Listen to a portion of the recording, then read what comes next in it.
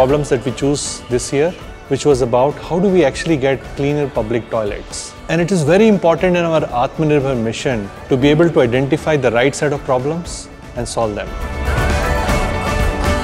I think the way ARTPARK is showing is a really good example for fostering such kind of activities. It connects with everyone as well as the government, which is trying to ensure a safer public health for everyone. That ARTPARK is doing the right thing, and I saw that today is a reality.